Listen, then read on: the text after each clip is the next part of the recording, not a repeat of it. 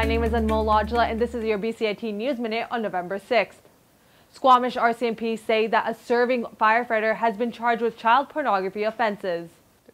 Police said John Tavo Martin was arrested following a tip from the National Center for Missing and Exploited Children. RCMP say Martin has been released from police custody on conditions and is due back in court on November 27th. A $24,000 statue has been stolen from the front of a Vancouver art gallery. Security footage shows a white male wheeling a dolly to the front steps of Petley Jones Gallery early Wednesday morning.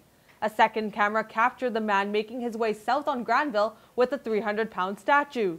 The entire crime took less than 3 minutes. Anyone with information is asked to call Petley Jones Gallery or the police.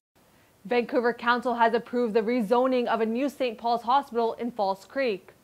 This will be the largest redevelopment project in BC history. This comes just several months after the provincial government's approval for the $1.9 billion business plan. The new hospital is set to open in 2026. That's your BCIT News Minute. I'm Anmol Lajla and thank you for watching.